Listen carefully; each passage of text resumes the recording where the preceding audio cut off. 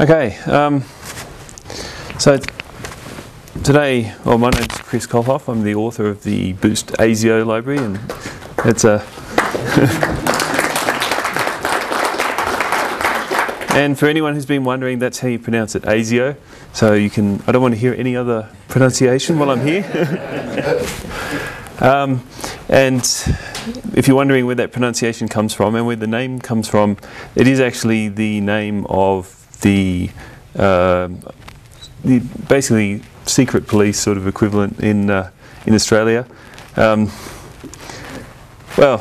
yeah, we like to take the mickey out of things. So now I'm going to start off by saying what this talk's not about. If you're looking for an introduction, the door's back there.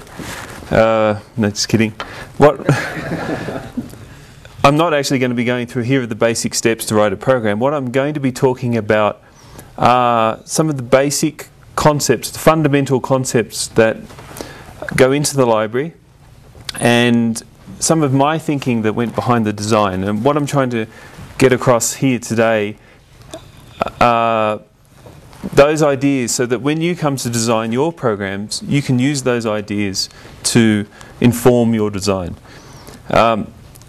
One of the key design criteria I had when I started out doing ASIO many years ago was that it shouldn't be a framework. I wanted to avoid frameworks and take what I call a toolkit sort of approach. And the way I define a framework versus a toolkit is a framework is somewhere to hang your hat. It's a skeleton, and you just need to add in your code at the appropriate places. Whereas a toolkit to me is more a collection of functions, classes that you can reuse in whatever way you see fit. And in fact, that's the case with ASIO. There's no one right way. I'm not going to tell you that you must design your program a certain way. I'm going to make some recommendations today, but you're free not to follow them. But hopefully by learning about the fundamental design and concepts that make up ASIO, you will be able to use it in whatever way is appropriate to your particular problem. So I suppose I'd like to start off by giving you some background to what was going through my brain when I came up with the ideas behind ASIO. And we're talking a long time ago when men were men, and 2003. And hang on. You're good.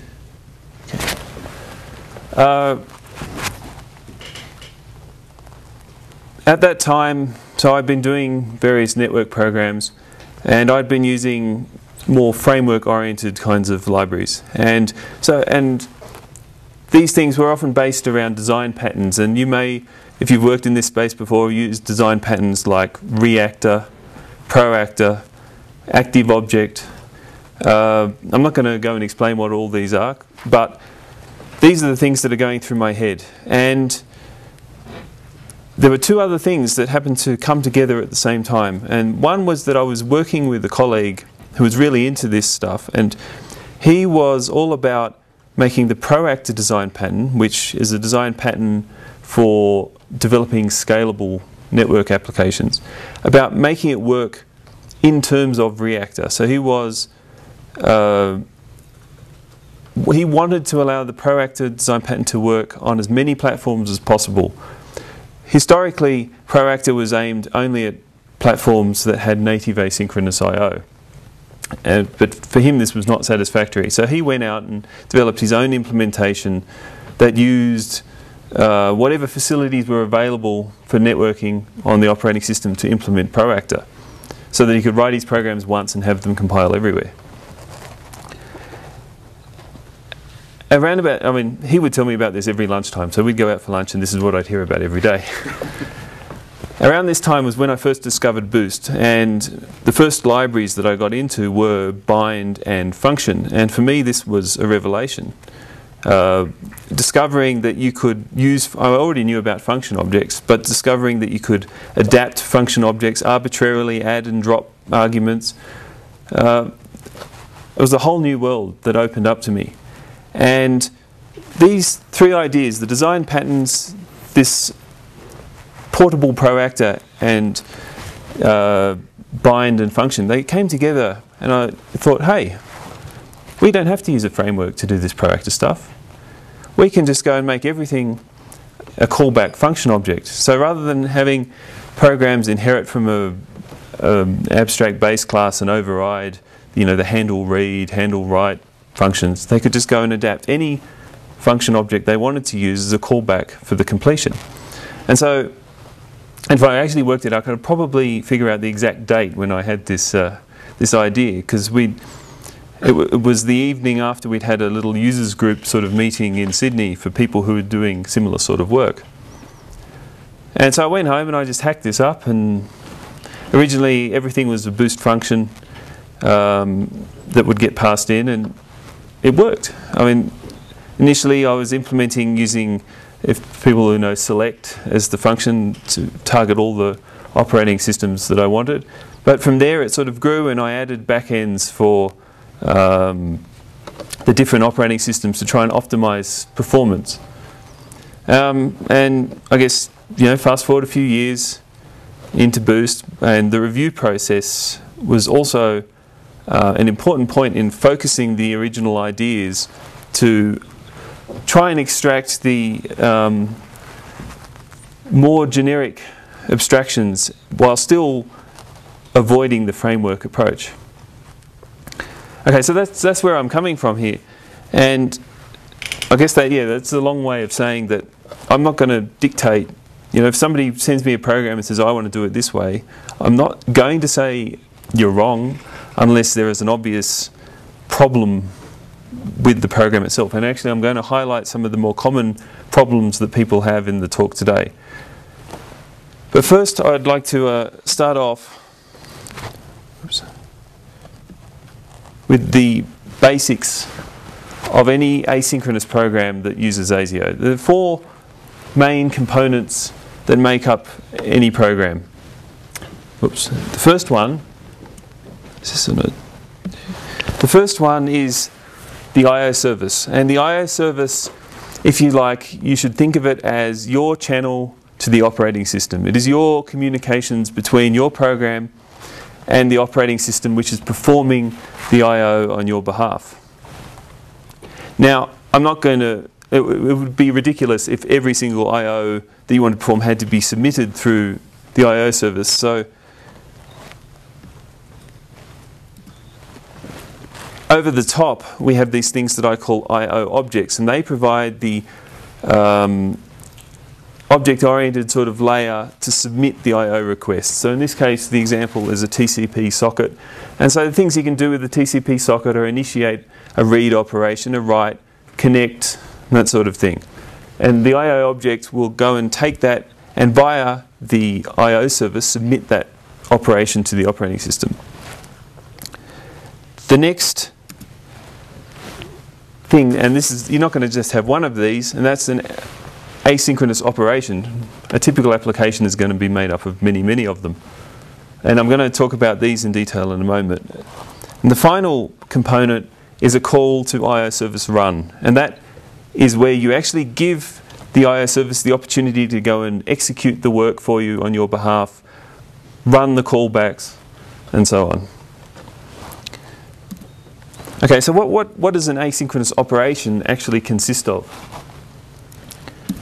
Well, first of all, it has to have an I/O object, because as I said, that's how you submit your requests to the operating system.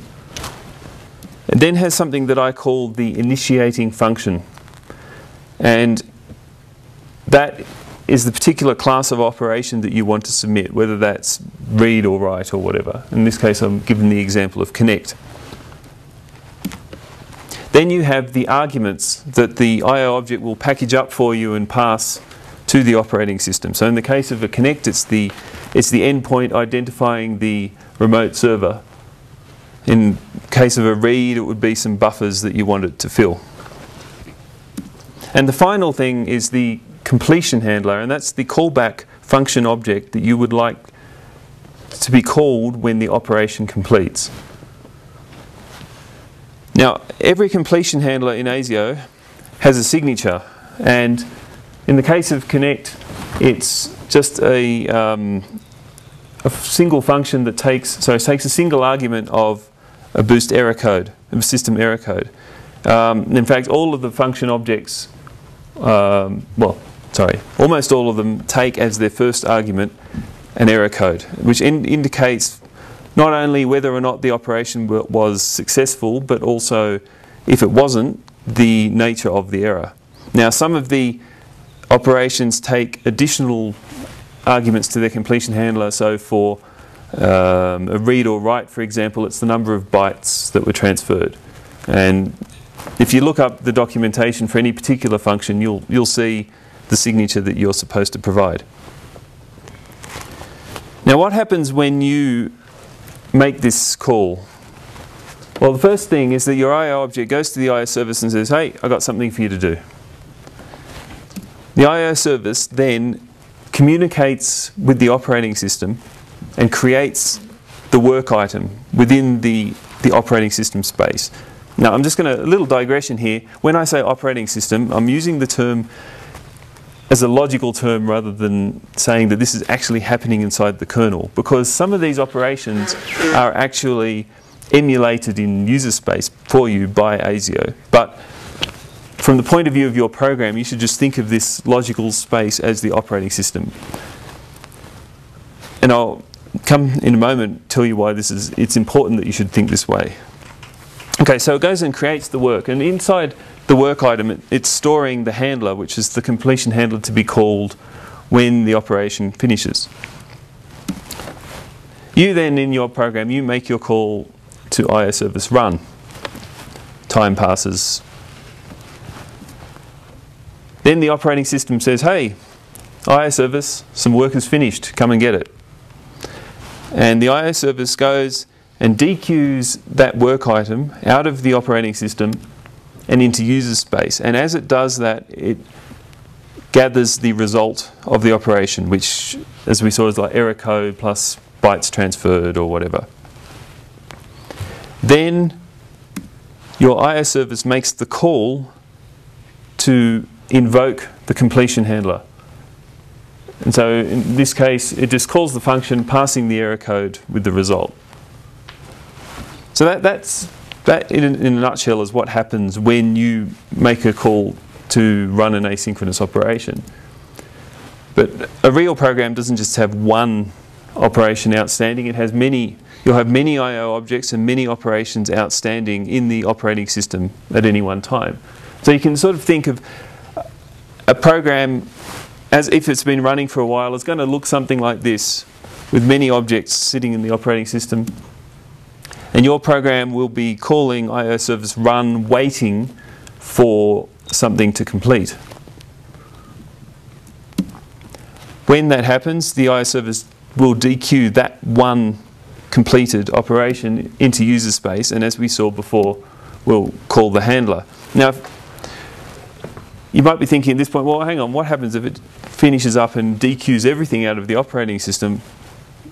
What then? Well, in most ASIO programs, you will take the opportunity when you dequeue a work item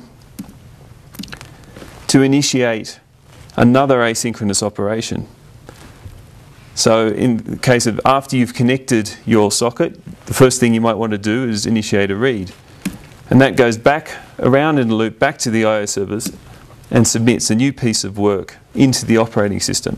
And so your program will continually be regenerating pieces of work, and that keeps your program running. Once all of the complete pieces of work in the operating system finish, then only will your I/O service run finish.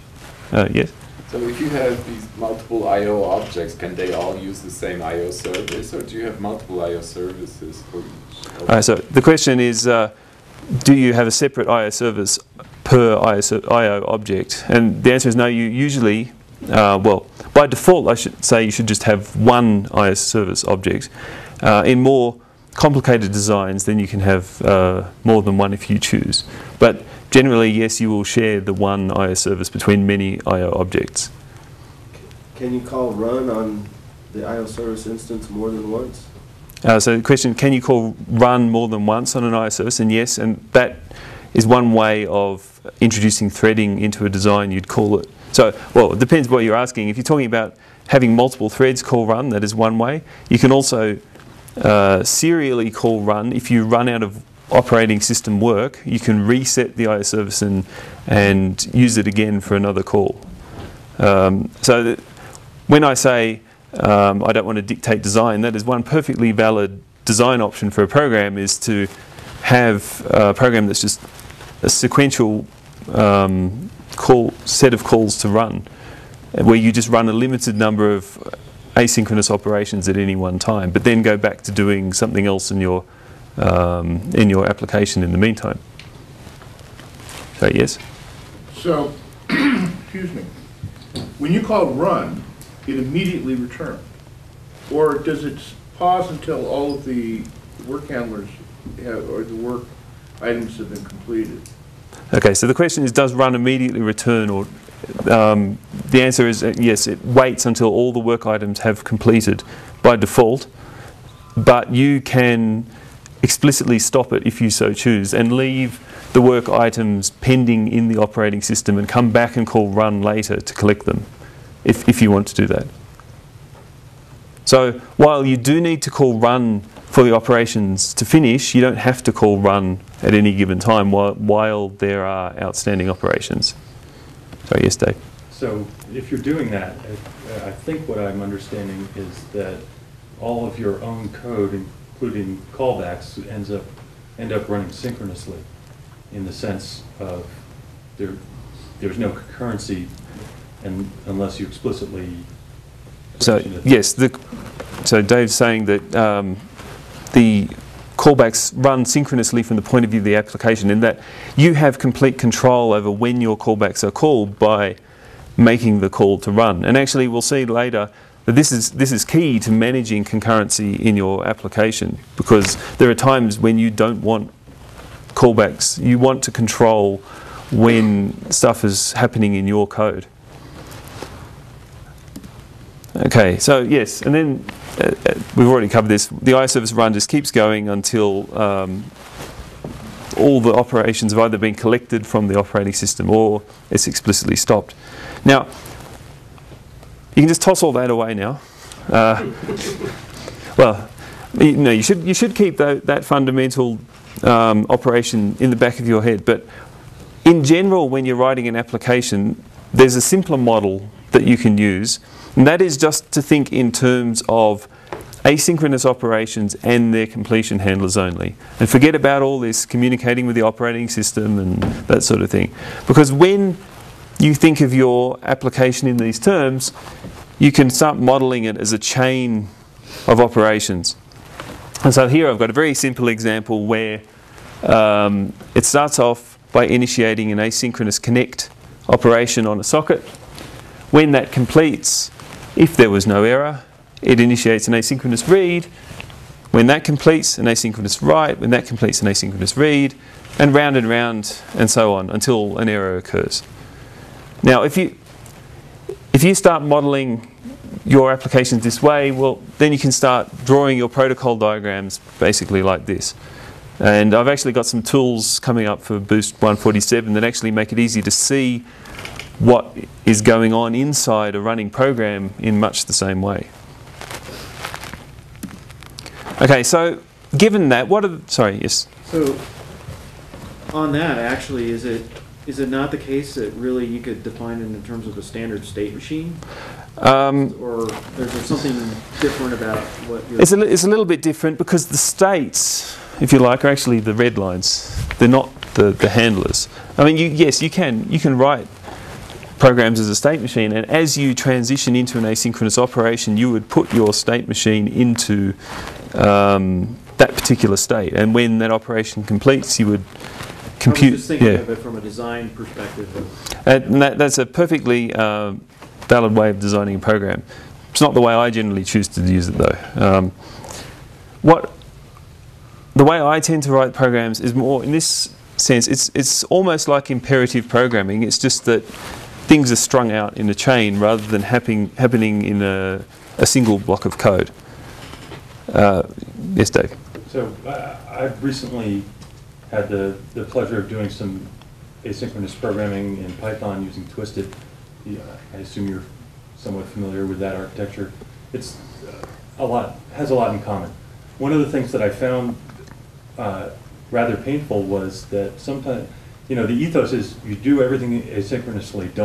Don't make your program block for anything. Mm-hmm. But I found that sometimes there's a sequence of things that you want to do, or something that you could write easily as an imperative function with control structures, with a bunch of places where it has to do these asynchronous things, and breaking it all up into separate callback functions is tedious at best. Yes, and yes. error-prone. Okay, so Dave's comment, yes, is that the spaghetti code you end up with can be a bit tedious and error prone. Do you have a strategy for? I do, and if you'll come to my awesomeness talk, you'll get to see it. Your awesomeness talk? I will come. No, I mean, it's not actually just about what you can do in C++ OX. I'm actually a reasonable proponent of using coroutines to manage this sort of stuff, but I tend to prefer, and I will talk about this in my other talk, stackless rather than stackful coroutines, for people who are familiar with the term, just because in massively scalable programs it gives you much more control over the memory usage and so on.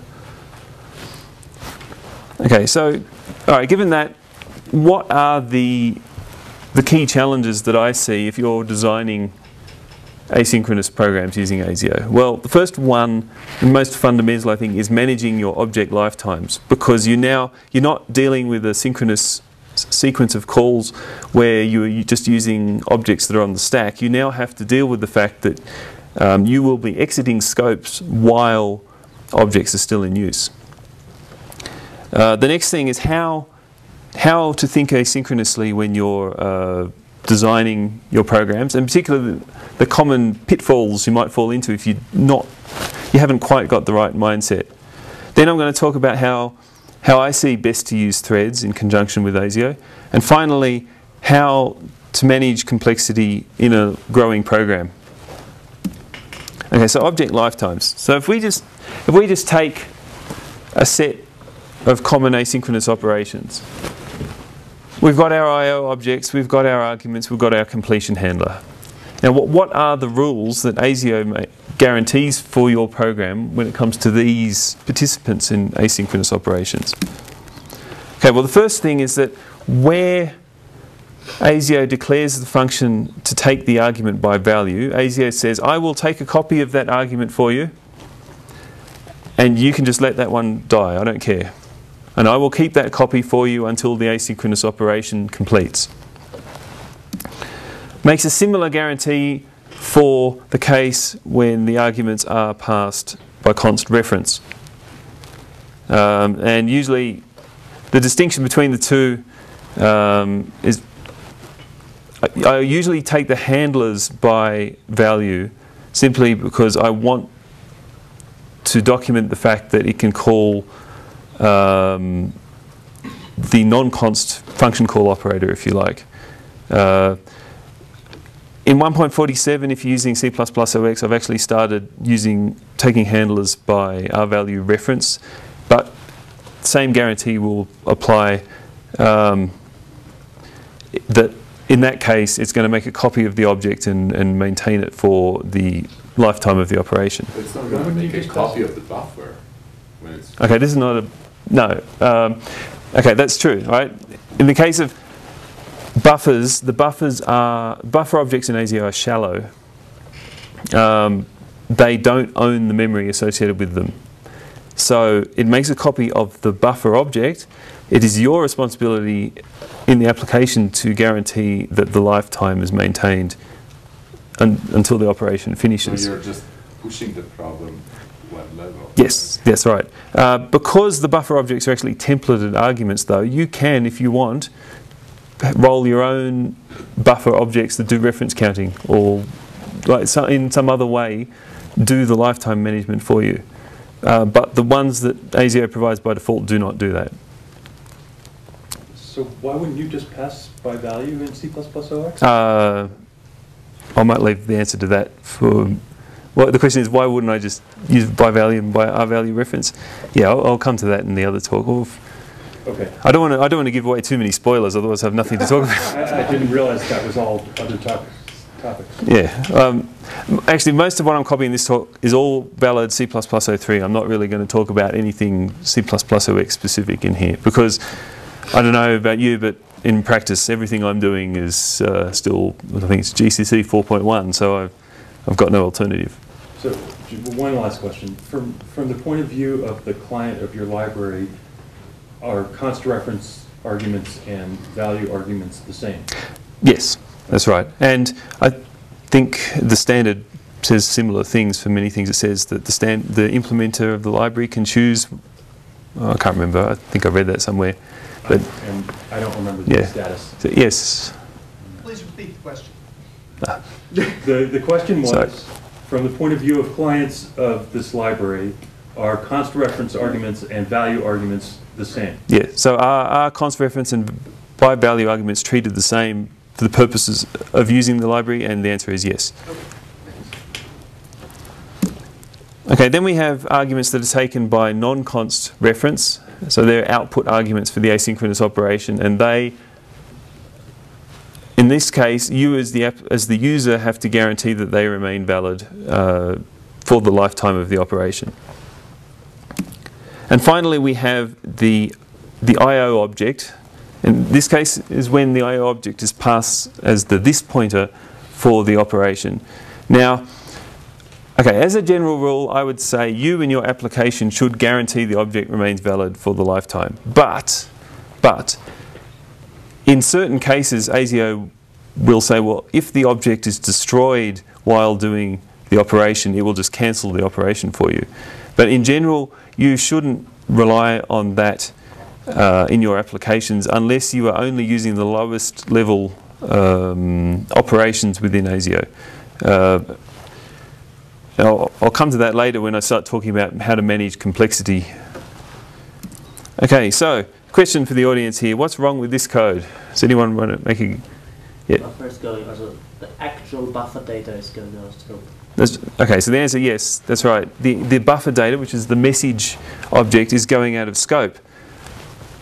And this seems to be a common newbie error. Now, we did cover this already. It is the application's responsibility to guarantee the buffer remains valid. If you do make this error and you're using a compiler which has iterated debugging, I think recent Visual Studios and GCCs, you'll get an assertion because ASIO will capture an iterator into the string object for you and then test it at the end of the operation to see that it's still valid. Okay, so what? That's a runtime? Yes. Yes. Yeah. Sorry, yes. Was the problem that the buffer is going out of scope before IO service run is called? Okay, so the question is the problem that the buffer is going out of scope before IO service run is called? No, it's more than that. It's that it's going out of scope. When you initiate an asynchronous operation using async write, it's completely asynchronous. There's no guarantee when the actual I/O will occur. It may occur within the call to async write. It may not occur until you call IO service run. It may occur at any point in between. So I think what he said is correct on that basis. If what you're saying is that it's guaranteed to complete by the time the next IO service. No, it's not. No, Could sorry. be done from a handler. Yeah, run would mean another thread. The IO service already running. Oh. But No, it's not that the call to IO service run occurs. It's that the actual completion handler for the operation goes. Because just because you called IO service run doesn't mean the actual operation has completed. You may call IO service run and then explicitly interrupt it for whatever reason, and the operation is still pending. You still have to guarantee the buffer at that point. Right, because these operations occur. Okay, this is why I drew the operating system as a cloud. you should think of the operating system as a context where stuff occurs asynchronously to your program.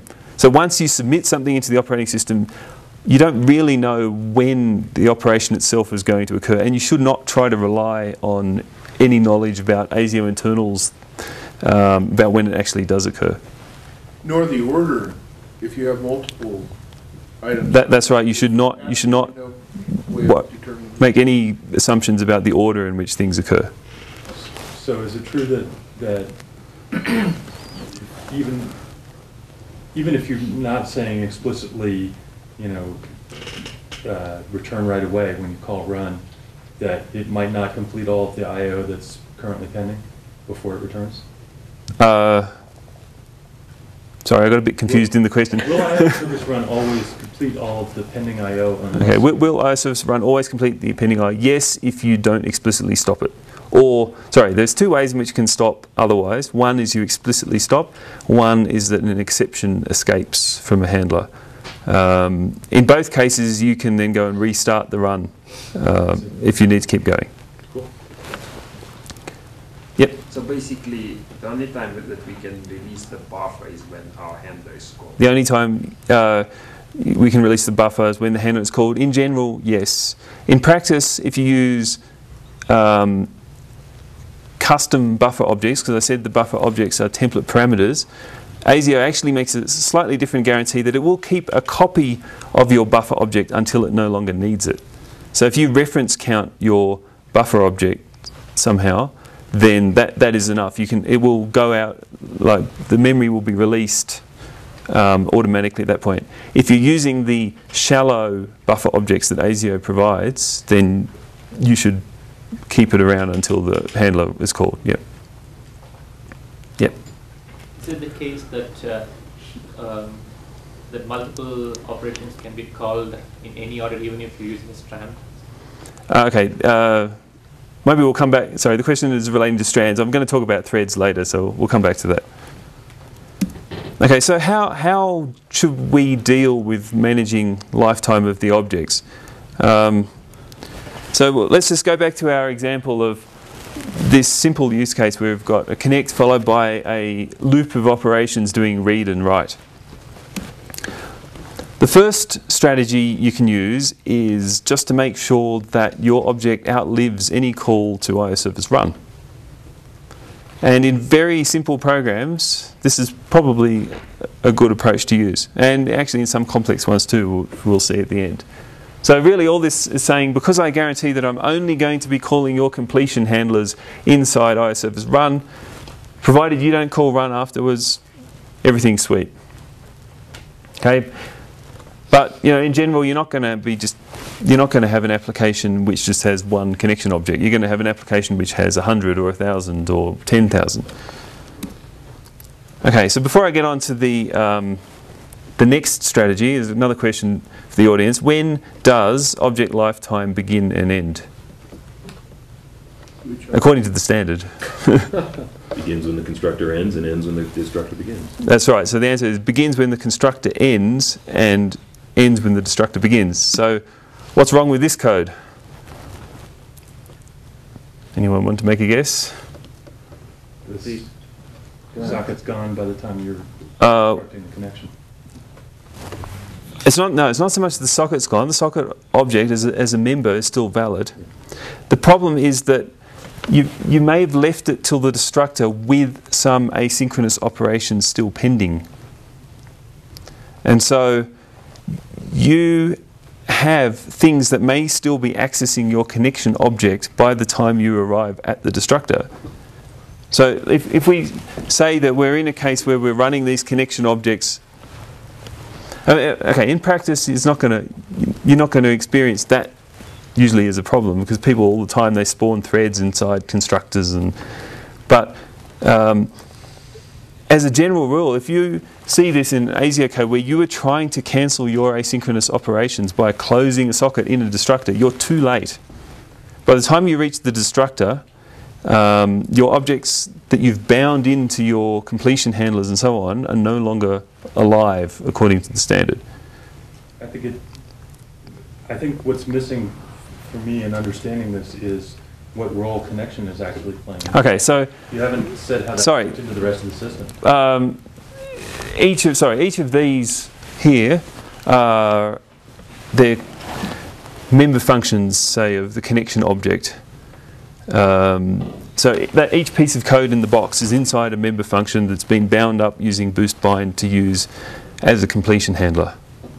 Okay. Okay, so if you still have these outstanding handlers associated with outstanding operations by the time, whoops, which way am I going here?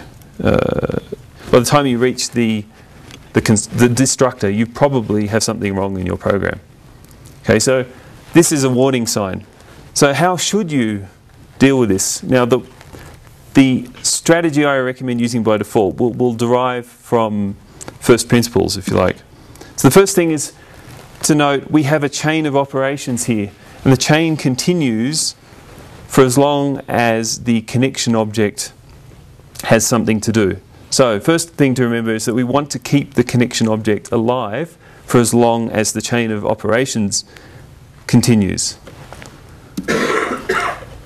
The next thing is to go back to my original explanation of how asynchronous operations work, is that for each asynchronous operation, the operating system is storing a copy of the handler for us.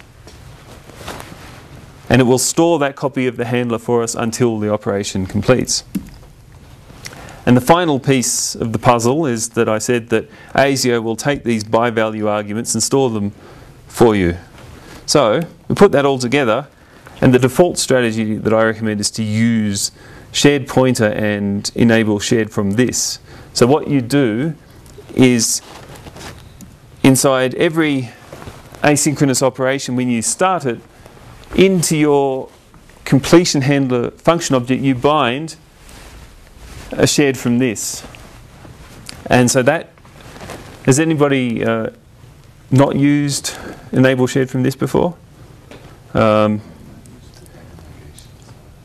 Okay. Doesn't matter. I'll explain it. I've got confirmation I need to explain enable shared from this. Can you help with that explanation? I might do. Okay, so shared pointer, as I hope most of us know, is a reference counted pointer.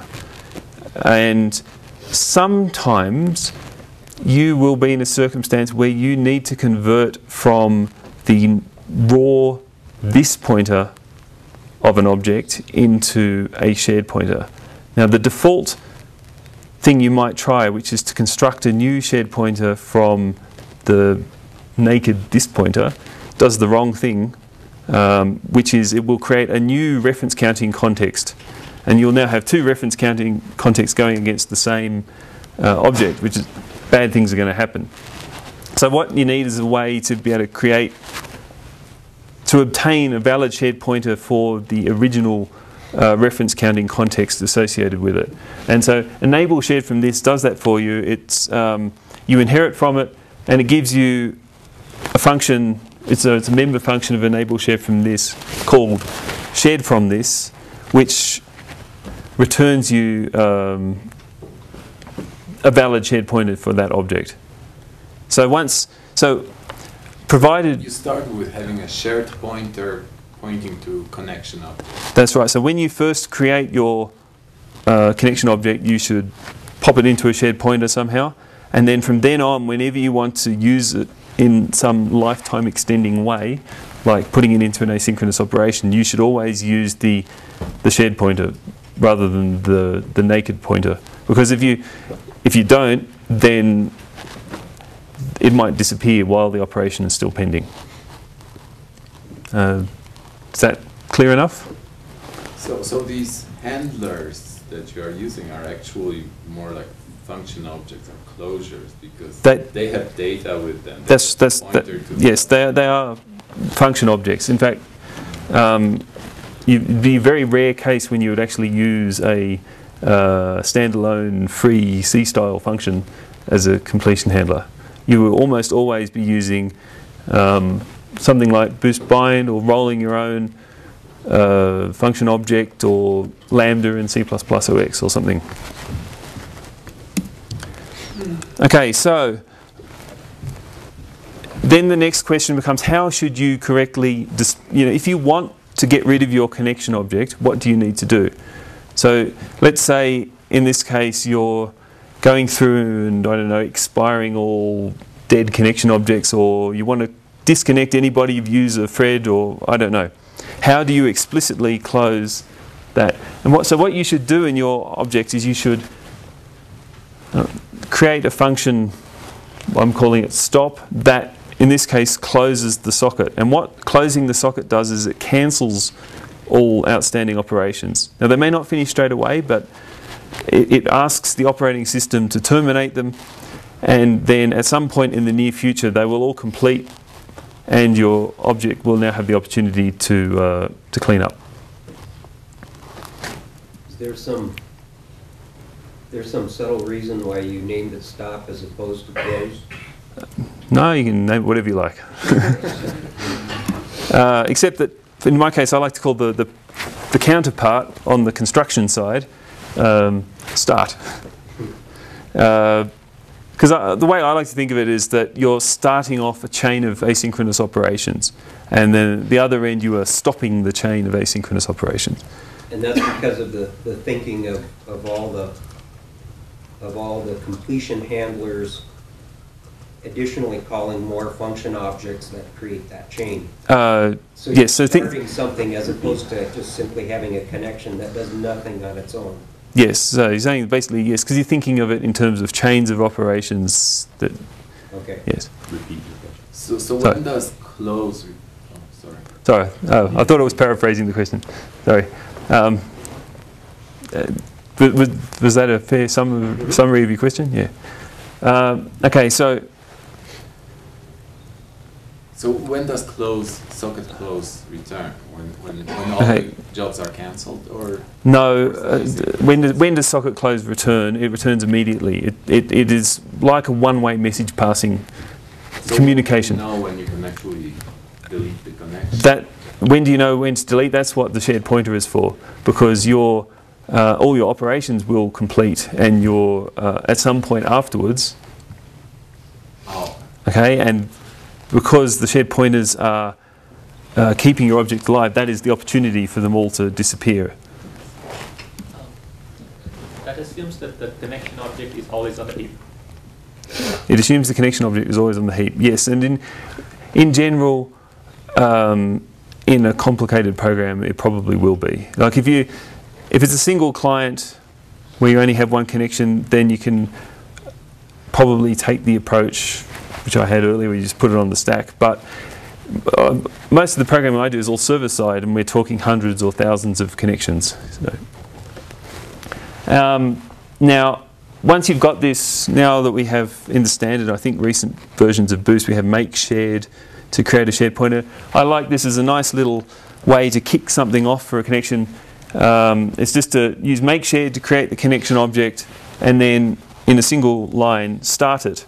Now you don't need to collect the return value of make shared, because what you're actually doing in the start call is you're sort of pulling the lifetime ownership of the object down into the operation which you're kicking off at that point. Okay, so the next set of challenges I think go through how to think asynchronously in your designs. So I'm going to go back to this problem that I put up before. What is wrong with this code? And we've sort of touched on this already. The second part is that the socket close call returns immediately. It's just a request to the operating system to close the socket and cancel the operations. So even if this worked in the other case, which it doesn't, you're going to exit from your destructor before the operations complete. In fact, if you were doing this from inside the IO server's run call, it is guaranteed that is going to be the case, because the next completion handler can't be called until you return control back into IO service run. So what should you... Oh, sorry. Yeah, slight digression. This is sort of based on some real production code that I've seen. What's wrong with this code? Doesn't use date time. doesn't use date time. Okay. I'm not going to pay that one, Jeff. Or chrono, yeah. X times 0. Well, there's obviously no error checking, right? So Well, there's two different. it's not initialized. There's two different time calls. Yeah, Dave's correct. It's making two calls to obtain the time. Okay, and it was a merge error that this happened, and I'm sure we've seen those sort of things before. It's supposed to be populating the structure with the time in seconds and the time in microseconds, but it's obtaining those time values through two different calls, and so the bug that we'd see would mysteriously time would jump forwards to 1.9999 or and then backwards again, and that's because it was reading the time at two different times. So this is why I say you should think of the think of the operating system cloud as this asynchronous blob where stuff happens asynchronously to your program. So in this case, time keeps moving forward. I mean, I know that sounds a bit stupid to say it, but you can't make an assumption that when you make two consecutive calls to obtain the system time that you're going to get the same value, because chances are the computer's system clock will have moved forward in the meantime. Almost guaranteed. Almost guaranteed, but not entirely guaranteed, because the clocks are usually updated on an interrupt, and so it's possible that if your code executes fast enough, you'll get the same value. So in a similar vein, what's wrong with this code? Socket could be disconnected. Yeah, so that's right. The answer is socket could be disconnected in the meantime. It's a race condition. In fact, it's the same principle as the previous example of the time. The state of the socket is stored in the operating system, and it can change state asynchronously to your program, so that even though your program is single-threaded, you're like, single-threaded, I'm not going to have any race conditions. That is not true. You're dealing with objects outside of your program that will change state asynchronously to your program. So the key, I guess, to thinking asynchronously is to start assuming that almost everything around you can change state when it's not under your control. And so conversely though, if you're going to design programs that actually work, you need to identify the parts of your program that are under your control and that will only change state when you make them change state, and so that you know that they're not going to sort of switch values in between things. So in the case of our connection object, the thing that is under our control is whether or not the socket is open. Now this is different to whether or not the socket is connected or whether disconnected by the remote peer or whatever. The socket being open is a state within your program, which is the file descriptor or socket handle or whatever, that you have not yet closed. And when you call stop, that's the only time when you are changing state from open to closed. So what I recommend then is when you are writing your programs to shut down cleanly, you have to deal with the fact that you had your outstanding asynchronous write operation or read or whatever. You called stop on your object to in turn close the socket and try and shut everything down. But what happened was that the operating system had already finished your write successfully. So the state of your write operation changed asynchronously to your program from being unfinished to finished.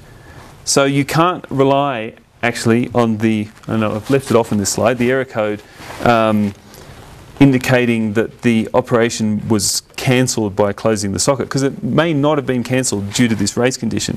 The state that you do have control of though is the socket open or closed. So you should actually check. If you are going to allow your objects to be explicitly stopped in this way, you should check some internal state of the object in each completion handler to determine whether or not it was in fact stopped. So the final piece that I recommend if you're going to design your programs in this way using enable shared from this is that you also provide this is stopped as a helper function. And so when you, like this is the general pattern that I sort of recommend that you follow by default. That you derive your objects from enable shared from this and provide the three functions start, stop, and is stopped. Okay, so we're doing on time. The next section I want to just talk about briefly is how to manage threads. And I like to think of it as there's a spectrum of different approaches you can take. And so I'd start from the top, the ones that I'd recommend you use most. And as we move down, you should be using them more rarely, but they're still there if you need to use them. Okay, so the first one, obviously, and this in the same way as the standard, I think, recommends using standard vector as the default container of choice. I'm going to recommend that unless you have some good reason otherwise, single-threaded should be the default threading model of choice. Because once you introduce threads, then you have to start worrying about synchronization and that sort of thing. But there's not much more to say on that. So what I'm going to talk about next actually is how to use threads for long-running tasks within ASIO so that you don't, so you can execute the task without holding up the main thread of control of your application. And then I'm going to move on to a couple of approaches which probably better utilize multiple cores, multiple CPUs in a, if that's appropriate for your application. Okay, so yeah, as I said, single-threaded, default starting point. But the key, though, is you need to keep your completion handlers short and that you don't block the work in them for any particular length of time. Because if you block the work, then no other completion handlers are going to be able to run. But let's say you do have some work that will execute for a particular length of time. So, I don't know, communicating with a database or something. How should you integrate that? Well, what I recommend is that you keep most of your logic in the main thread. So primarily your application is still single-threaded, but you have a background thread to perform the long-running work, and when the work completes, the result is passed back for execution on the main single thread to continue the processing. So how does that need to work? So if we go back to our basics, you've got the operating system context with the outstanding work. In this case, we have some long-running asynchronous operation, pseudo-asynchronous operation that we want to run in our own application. So the first thing is to start a thread or use an existing thread and put the work item into the context of that thread. And then the thread goes off and performs the database operation or whatever. And in the meantime, your application is calling IO service run to collect results of operations. On the main thread. On the main thread, yes. At some point when the operation completes, the thread posts the result and the handler that's associated with the operation into the operating system context. And immediately the operating system notifies the IO service, which dequeues the handler and the result back into user space where it can call the handler to run the completion handler. So it's very similar to what the operating system is doing for you for I/O operations. It's just that you are performing the operation in a background thread yourself and then posting the result back through the I/O service. So is there a mechanism by which in the completion handler I can tell the run process, which is executing the queue, right, which is looking at all the work objects in the operating system, not to stop? Okay, well, there's only one. Oh, okay. Your question is exactly what I'm about to talk about on this slide. Yes, so sorry, the question is how do you make sure the IO service run doesn't stop while you're doing this work on the thread? And there was a good reason why in each of these little work items I had this work written there, because in ASIO terms, work is an object of this type. And what this object does is it tells the IO service, you've still got something pending. You've still got some work that hasn't yet finished. And when this work object is destroyed, then the IO service can check, has it run out of work, or does it still have more things to do and keep going, and so on. All right, now in the operations that are implemented in the operating system, there isn't a real object of type IO service work. It's just logically you can think of it that there is one. But in your own programs, if you want to provide the same behavior, then you should use one of these. So if you wanted to implement this long-running operation in the background thread in the connection object we had, then, so the first thing is you need something to kick off the request to the background thread to do the work. And in this case, so I'm using a hypothetical function async, which is not hypothetical, I think, if you're using C++ OX, to execute something in a different thread. And we're creating a function object here. We're passing in a bunch of arguments which represent the work to be done, but we're also binding in one of these objects of type IO service work to keep the IO service thinking that there's still a pending operation. Then, some point later in the background thread, the do work function executes, and this is where you do whatever it is. And when it finishes, then you call IO service post to post the result back into the main, back to the IO service so that it can run in the main thread. And when that argument work goes out of scope, that's how the IO service knows that its last bit of work is done. That's right. And in fact, the post call creates, if we go back here, when you post, you're actually creating another bit of work within the operation. So that still keeps it alive. So the chain of work continues. Isn't that always the way? So yes. This is the same as you're essentially creating an event loop, right? Yes. So if you can, the only thing that's different from what I think of as a traditional event loop then is to deterministically order the events in your event list. Okay, so sorry, yes, the question is basically like an event loop, and yes, that's what ASIO is internally, but we're saying that the main difference, well, this is what I would call is the imperative style rather than, well, it's also proactor versus reactor for people who knows those terms. So reactor tends to mean more, it's event driven. When stuff occurs, you will take appropriate action, whereas proactor, the asynchronous model, is you initiate the operation, and when it's done, then you, in the chain, take the next action. But internally, yes, it's all managed as an event loop. Okay, and then, yes, so the final piece is just, it's no different really to any of the completion handlers for asynchronous operations. Is your function that gets called when the operation's finished.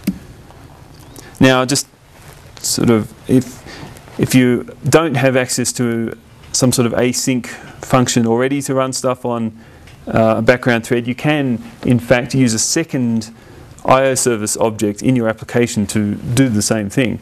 So you just need to run an IO service in a background thread, and you can post a completion handler into the background IO service. It will run it, and then when the long-running task finishes, it posts another handler back into the main thread.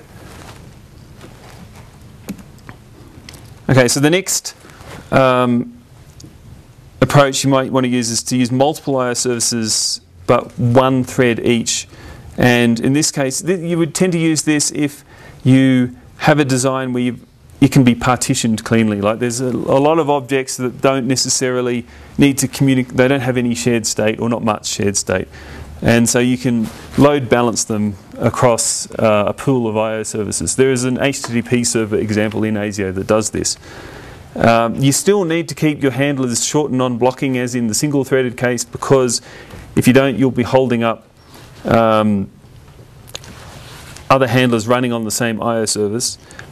And in general, I say you should ensure your objects, because you don't necessarily know the home I/O service of any particular object, and you don't know if it's going to be running in the same thread as you or as in a different thread as you. You should use a message passing approach if you need to communicate between objects. And to do that sort of message passing, the design I recommend is that you make your actual implementation functions private. In this case, I've got do foobar as an example, and your public functions simply post a function object into the home I/O service, and that ensures that the object, so the function runs in the correct thread context of that particular object. Now, I/O service post is perhaps less efficient if you're making calls between objects that actually do reside on the same thread. So you can also use I/O service dispatch, which will, it's like a fast path. If the object is running, if you call I/O service dispatch from within an I/O service run for the same I/O service object, then it just calls the function object directly. It doesn't need to do any enqueuing through the operating system. Okay. Sorry, yes, we've got a question. The dispatch was doing two things. Was it doing what the previous call did if post? Does it do a post if it's not within? So yeah, yes, the question is, does dispatch do a post if you're not in the correct thread context? Then yes, it does. So you can always just use dispatch? You could always just use dispatch if you want, yes. Sometimes though, you may want to guarantee that the function object will not be called recursively. And so in that case, you will want to use post, because that guarantees it'll just be enqueued for later rather than execute immediately. So it's up to the use case which is more appropriate. So I actually have a use. Oh, sorry. Go on. I actually have a use case. I have multiple pieces. I want to just initialize all of the pieces to start loading. At some time, asynchronous. And then I just want to let them run, and then my program is going to continue on, the user's going to interact. And all of a sudden the user says, I want to use that object. It's still loading. And I want to say now, wait till that object completes loading. So you gave that example where you had I/O service run in a long-running thread. How do I tell I/O service run not to stop if there's no work handler? And how do I tell a connection to complete without, what I really want to do is at this point in time where I absolutely have to have the contents, to say, okay, you're synchronous now, essentially. Okay, so the question is how, there's two parts, I guess.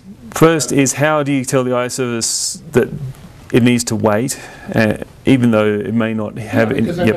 And the second is that, so you've got this long-running loading process. You've got objects waiting on the loading, and you want them to start doing stuff when the loading completes. Okay, so the answer to the first part, I had in this example here. You can just use a. No, I missed it.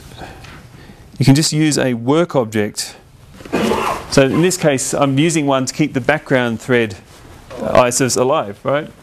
Oh, I see. Okay. Right, so you can just use a work object. That will just keep it running as long as necessary. You can explicitly destroy your work object if you need to shut it down at any point.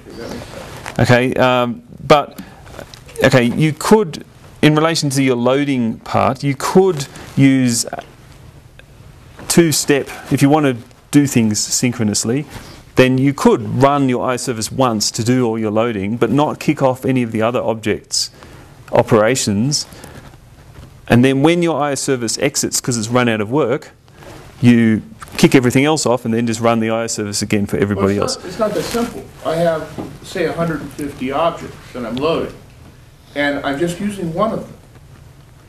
So, I mean, just one of them has to be finished at this time because that's the one I'm now using, and the rest of them needs to just continue loading asynchronously.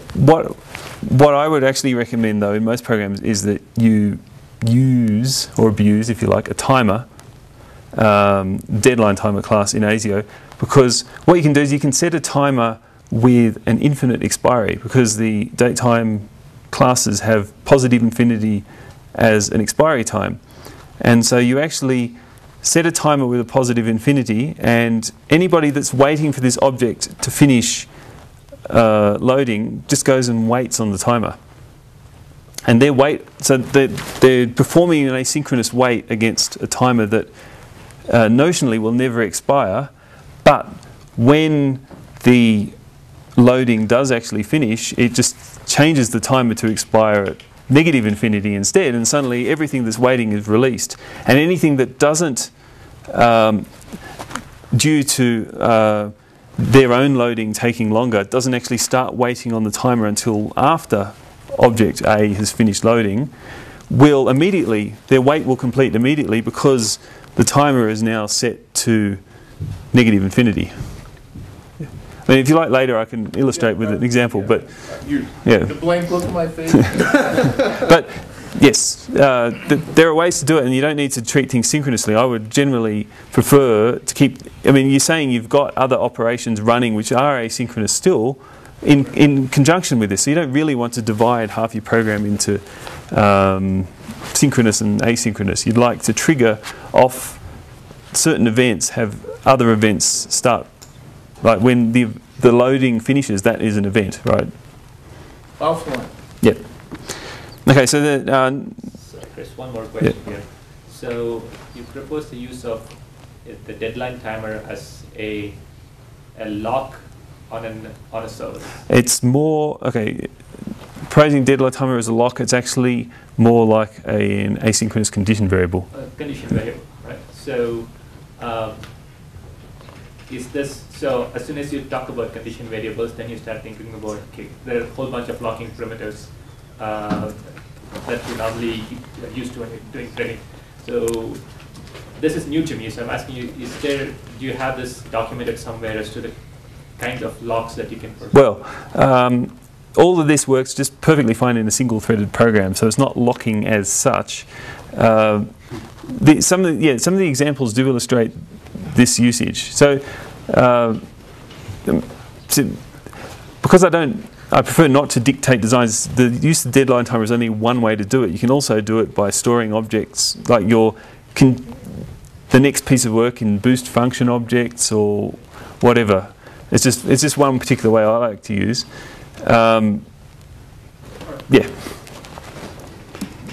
Sorry. Yes, multiple IO services. It's fairly similar to the using. One IO service, multiple threads. Yes, fairly similar to multiple IO services, except that this time you need to deal with the fact that your handlers can be called from any thread that you call IO service run. So you now have the issue of some of the logic in your class may execute concurrently. So for that, ASIO provides an object called a strand, which I'm going to cover in a moment. But similarly to the previous design approach, all objects really should communicate by message passing anyway, but this time it's because of the strands.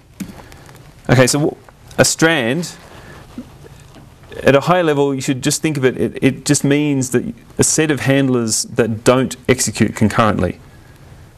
And a strand can be implicit. So if you just run one IO service from one thread, so your entire program is single-threaded, then I call that an implicit strand because it's implied that your handlers will not execute concurrently. Another example of an implicit strand is when you just have a single chain of asynchronous operations. You never have more than one outstanding asynchronous operation at a time, and so once again you cannot have the logic execute concurrently. But of course, in any complex application, you're going to be running multiple asynchronous operations simultaneously, and so you do need to deal with the fact that your completion handlers could run on any thread. And so that, sorry, this is the example of you could have each one of these is a single chain, but because they're all separate objects, the separate objects can execute on different threads, so the load will be spread across multiple CPUs, but any given object, only one handler can run at a time. Now, sorry, there's something in the way that you're talking about this that there's a gap for me.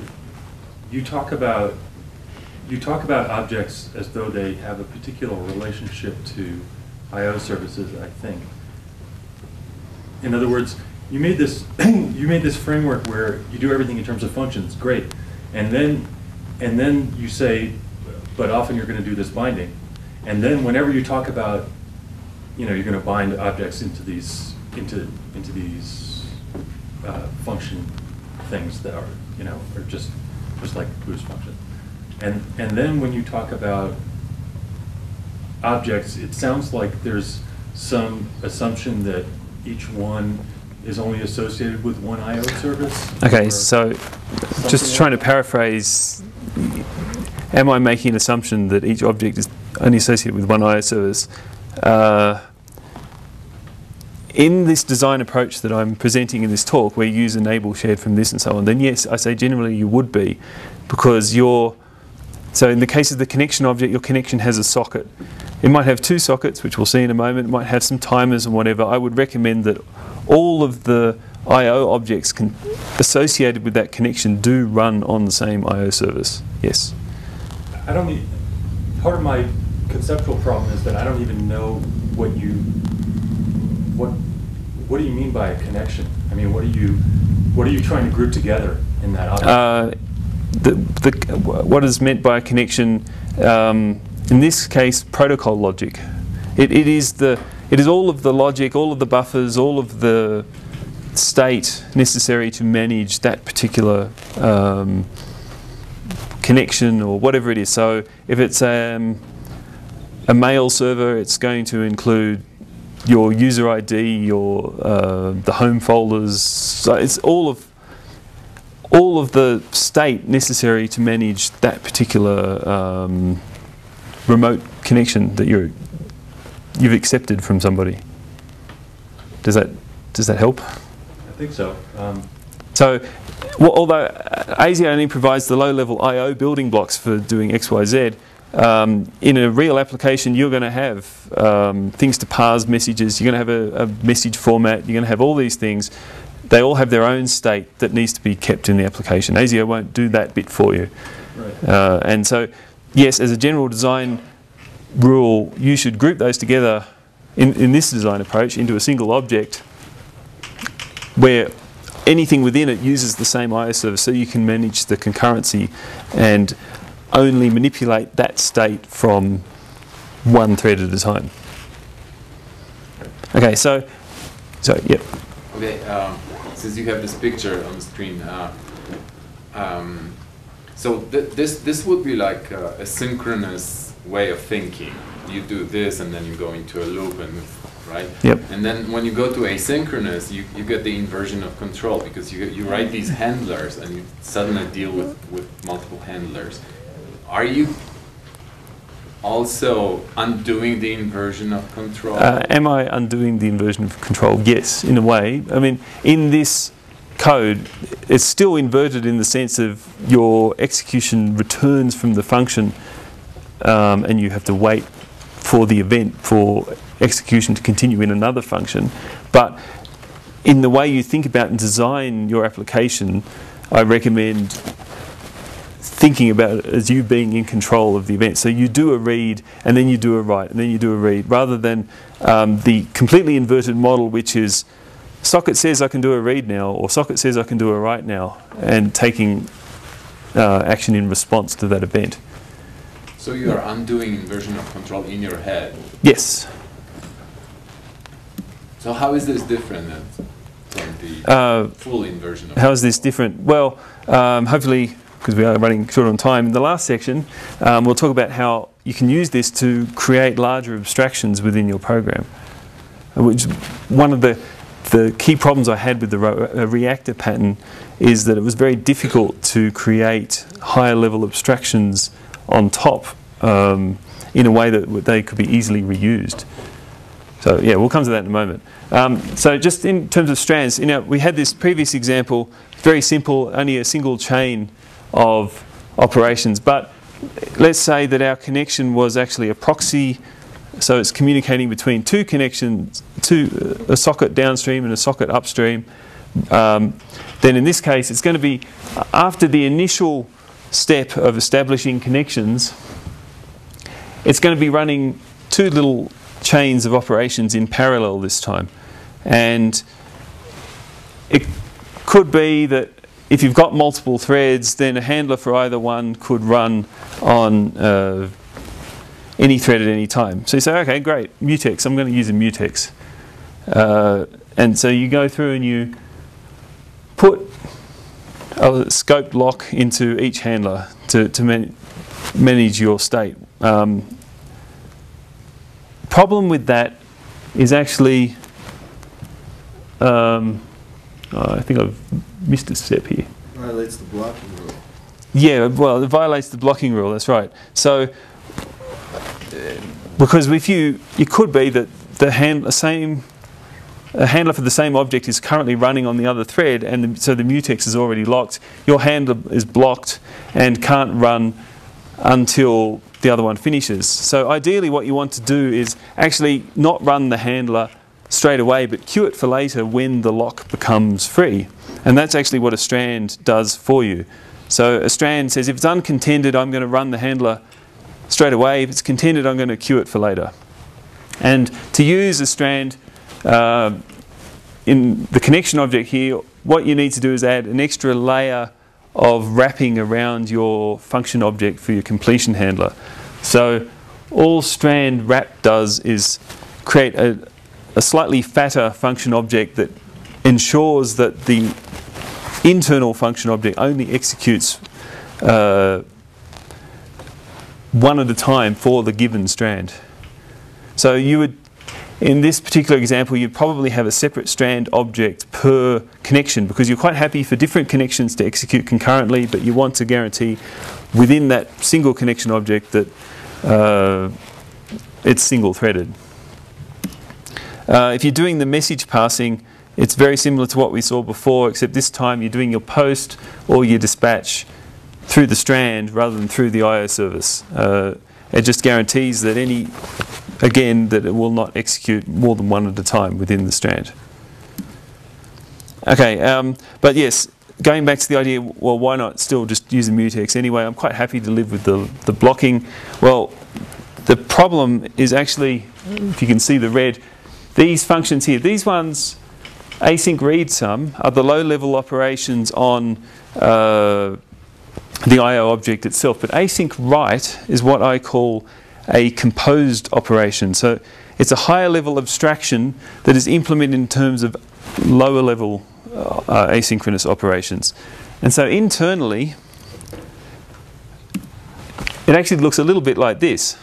When you go into this, you perform your chain of async write sums. Now, you've got this problem here. You've got some state which is actually being accessed by these intermediate handlers here, and you need to make sure that those intermediate handlers are also synchronized correctly for your object. Now, a strand does that for you automatically, but what I'm going to show now is how you could actually do that for a mutex to give you an idea of how a strand works. Sorry. So the idea here, yes, you've got a mutex that you want to associate with a given handler. This is just poor man's function call forwarding. And you want to wrap in the similar ways we're calling strand.wrap. We just want to create a new wrapper function object for any function object that we pass in. Now the key part is to use one of ASIO's customization points, which is called an invocation hook. So every single completion handler that runs in ASIO runs through one of these. It's located using argument-dependent lookup, and it allows you to customize how handlers are executed, or how function objects associated with handlers are executed. So what we're actually doing here is saying that for any function f which is associated with our mutex wrapper-based handler, we just want to execute it within a scope lock. And so this customization point means that every single intermediate handler in that composed operation is executed within the lock. And a strand does a similar thing for you to make sure that every intermediate handler is executed only one, does not execute concurrently. Okay, and yeah, so this is basically the same. Now, I've just got one more section to go. We're running a little bit over time here. So what I want to talk about here is how to manage complexity in your application. Because as people have pointed out, as protocols get more and more complex, the chain gets longer and more complicated. So what approaches can you use to manage that? Now, there's two approaches that I recommend. And the first one I'm calling pass the buck, and the second one I'm calling the buck stops here. And the principle of pass the buck can actually be subdivided into functions and classes. And I'm going to give a couple of examples. So if we go back to our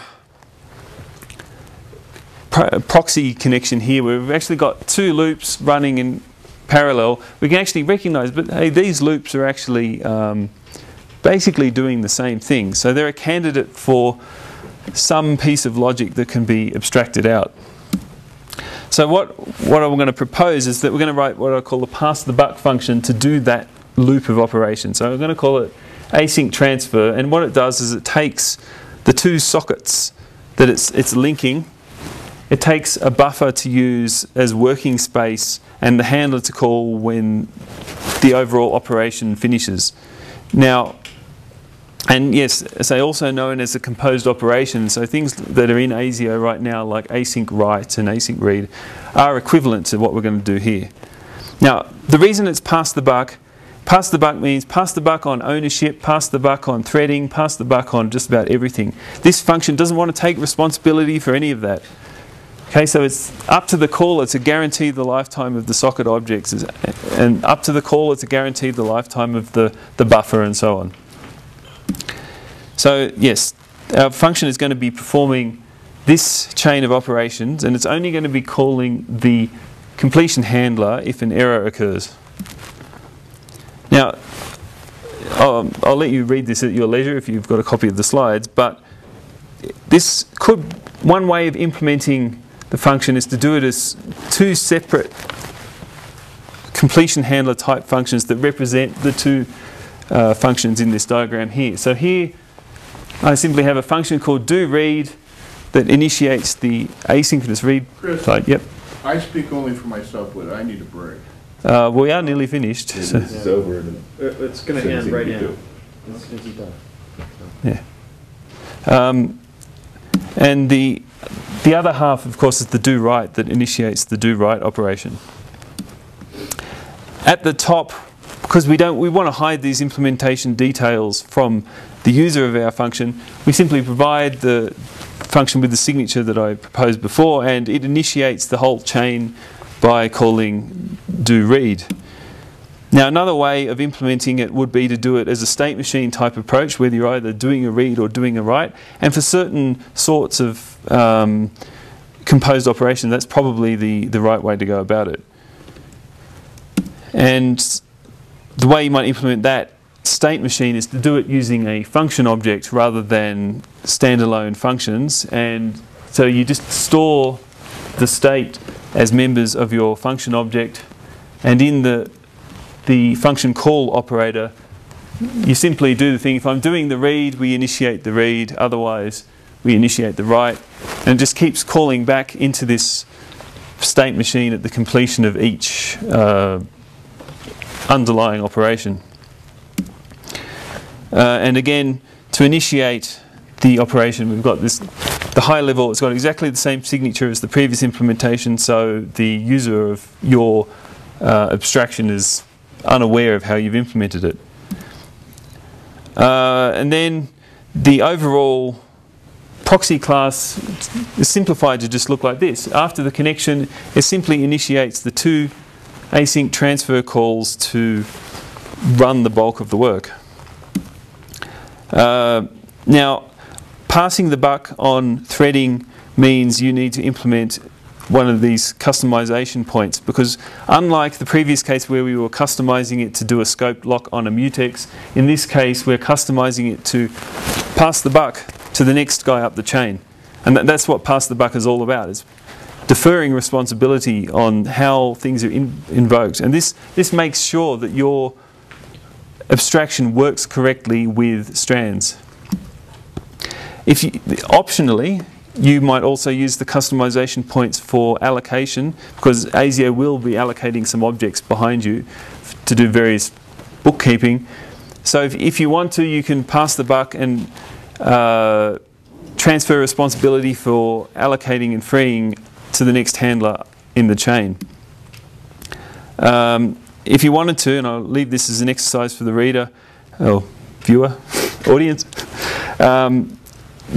you could easily implement, you can recognize the fact that that async function doesn't use anything that is specific to sockets. It just works in terms of stream type, ASIO stream type operations. So you can make your functions more generic as you see fit. And the operations in ASIO, like async read and read until and so on, operate at the stream level, not at the socket level. And okay, so another way of doing it would be to recognize that not only do we have the chain of operations, there's also buffers associated with this operation. If you want to hide the existence of the buffers away, rather than writing a pass the buck function, you may choose to write a pass the buck class. The principle is basically the same, except that as data members of the class, you adding the additional state that you need to store for the duration of the operation. Now, in this example, there's two buffers, one for the upstream side of the proxy and one for the downstream. But what I've done here is I've exposed the two operations, upstream and downstream, as public operations of the class. An alternative design, so it looks like that when you implement it. An alternative design would be to do it as a single async run operation. And in this case, the example, the fact that there are multiple chains inside is hidden from the user. In both cases, it's the responsibility of the caller to maintain lifetime of the object. There's no lifetime management, no enable shared from this. In fact, this class works equally well if you use enable shared from this, or you store it on the stack, or whatever you choose to do. And again, if we implement our proxy, it looks like that.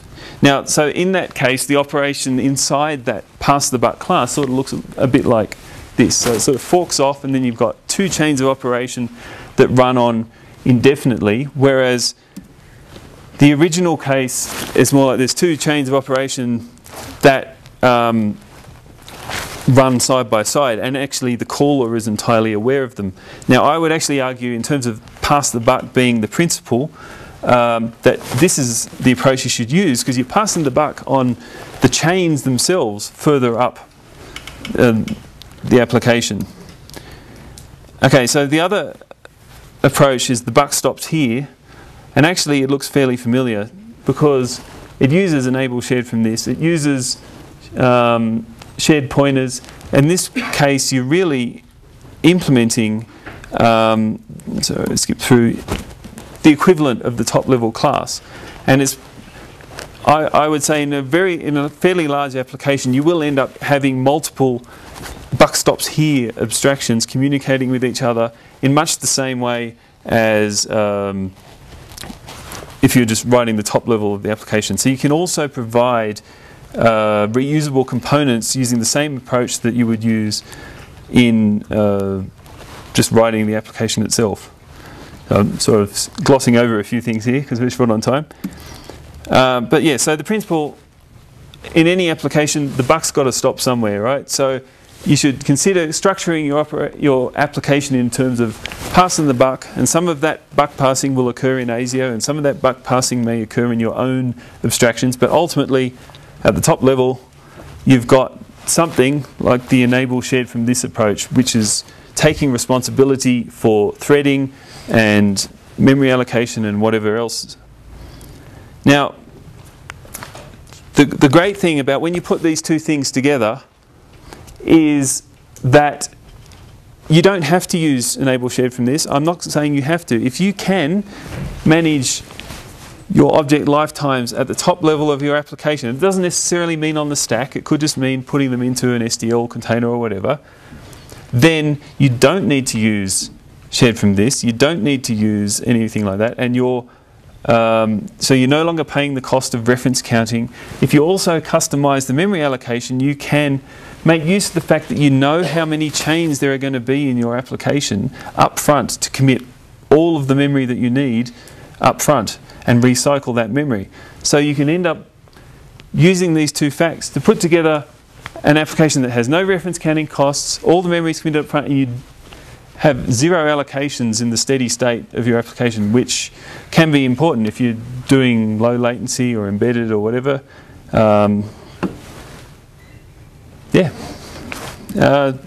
So yes, just to summarize, the four main challenges that we had, I proposed 4 guidelines. One is to know the object lifetime rules. So even if you choose not to use the shared pointer approach, pay attention to ownership and how ASIO will copy objects for you to use that to your advantage.